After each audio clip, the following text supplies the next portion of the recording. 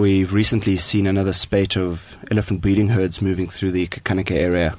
These herds soon to move through the area in waves, and we're definitely going through a high traffic period at the moment. The herd closest to us are slowly moving towards us along the edge of the water, and they're feeding slowly as they go. They're very relaxed and not in too much of a hurry to get going.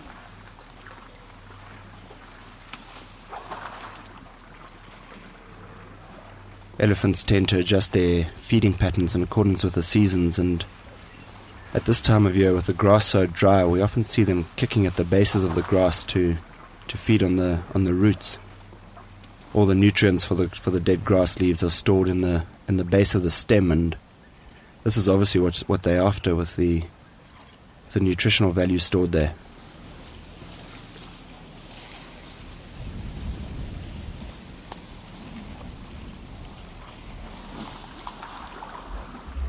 Several of the big bulls come down to the water's edge and drink deeply.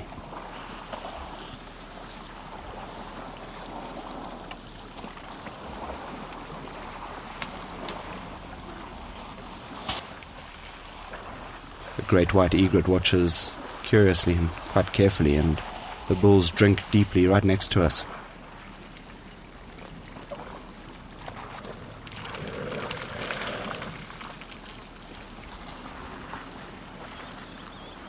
On the far side of the floodplain, several other elephant herds are making their way out of the Mopani forest down to the water's edge.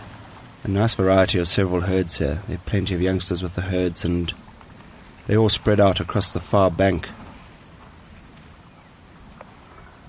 These herds tend to move as small family units, but they join up into larger herds and often move as a larger herd.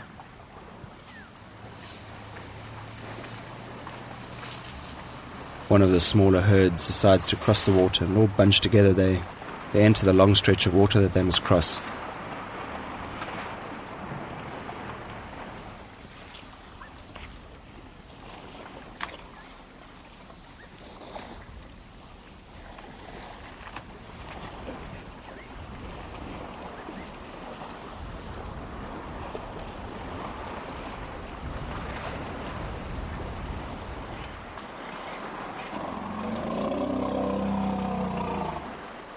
They all plough their way through, and halfway through some of them stop to drink and just enjoy the cool water.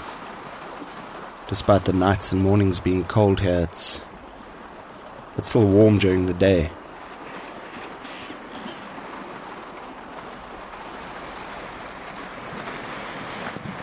The herd push on towards us, and as they start approaching the near bank, they hesitate.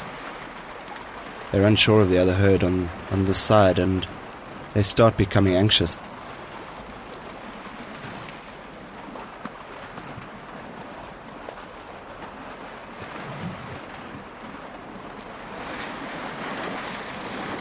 There's several youngsters that are struggling through the water. A couple of them are incredibly young.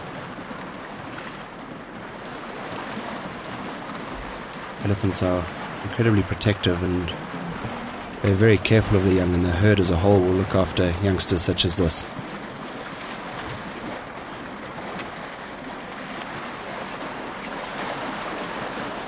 This herd moves on out of the water and past us, avoiding the herd on the near side, and they move off into the bush and continue westwards.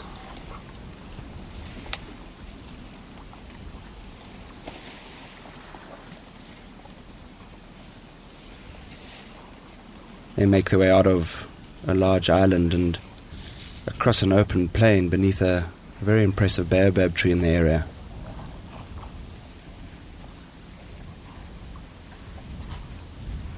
The herd's relaxed a bit now and is more spread out.